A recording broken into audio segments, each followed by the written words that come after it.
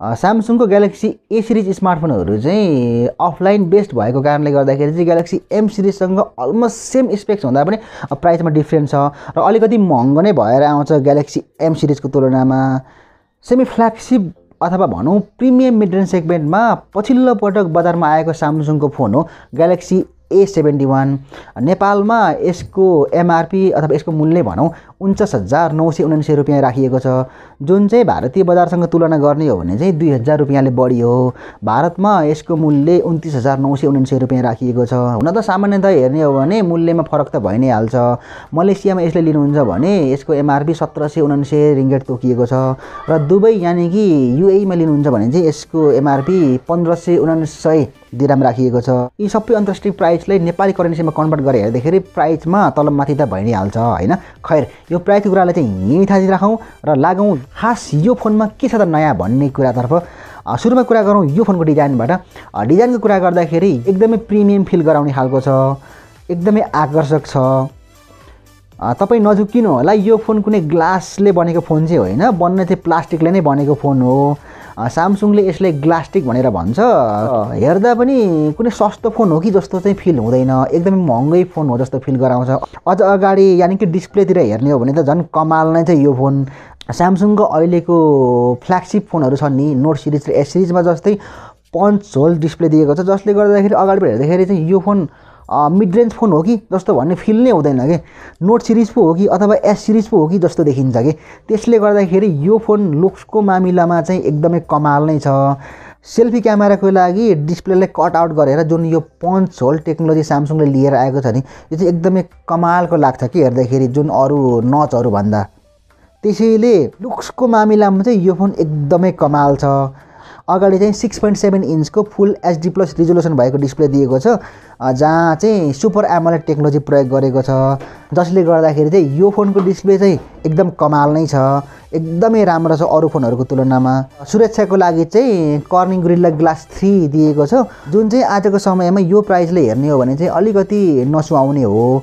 Corning gorilla glass 5 सम्म दिँदाखेरि चाहिँ राम्रो हुन्थ्यो भन्ने मेरो भनाइ हो।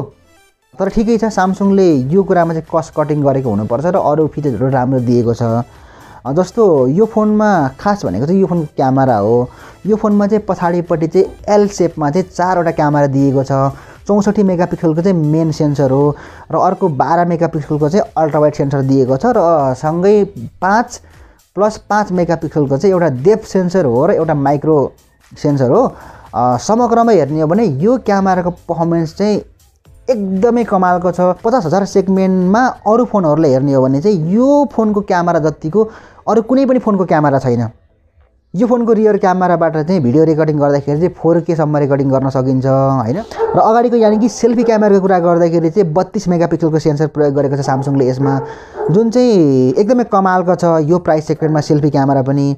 र अर्को मुख्य कुरा त यहाँ Samsungले के दिएको छ भने अगाडिको क्यामेराबाट पनि 4K भिडियो रेकर्डिङ गर्न सकिन्छ कि, जुन चाहिँ एकदमै कमालको फिचर हो जस्तो लाग्छ मलाई।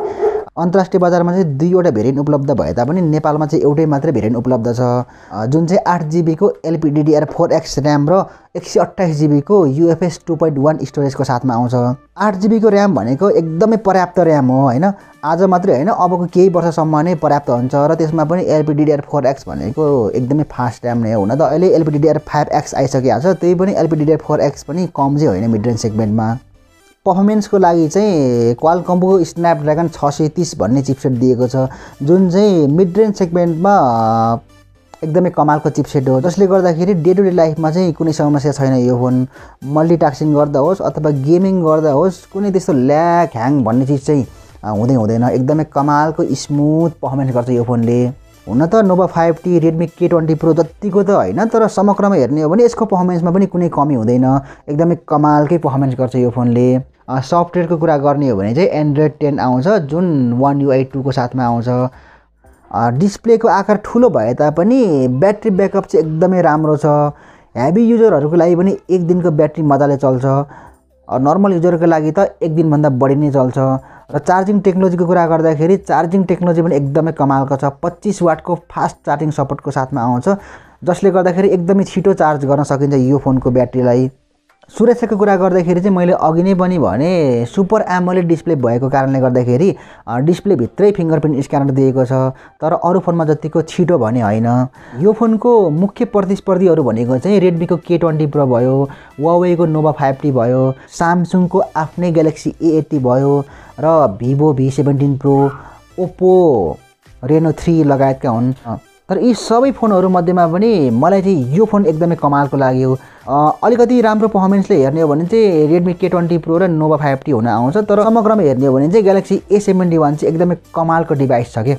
त्यसैले पर्सनली भन्नुपर्दा चाहिँ मलाई यो फोन एकदमै मन परेको छ। तपाईहरुले कस्तो लाग्छ आफ्नो विचार कमेन्ट सेक्सनमा गएर कमेन्ट गर्न नभुल्नु होला। यो च्यानलमा नयाँ आउनुहुने साथीहरुले आगामी दिनहरुमा पनि यस्तै भिडियो हेर्नका लागि पक्कै पनि यो च्यानललाई सब्स्क्राइब गर्न नभुल्नु होला र सब्स्क्राइब गरिसकेपछि आउने नोटिफिकेसन बेल आइकन पनि दबाउन नभुल्नु होला।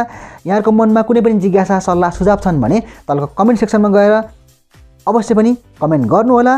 हस् त अहिले यस भिडियोमा यति नै। मेरो नाम हो प्रदीप। हामी मिल्ने छौं अर्को नयाँ एक्साइटिङ भिडियोमा।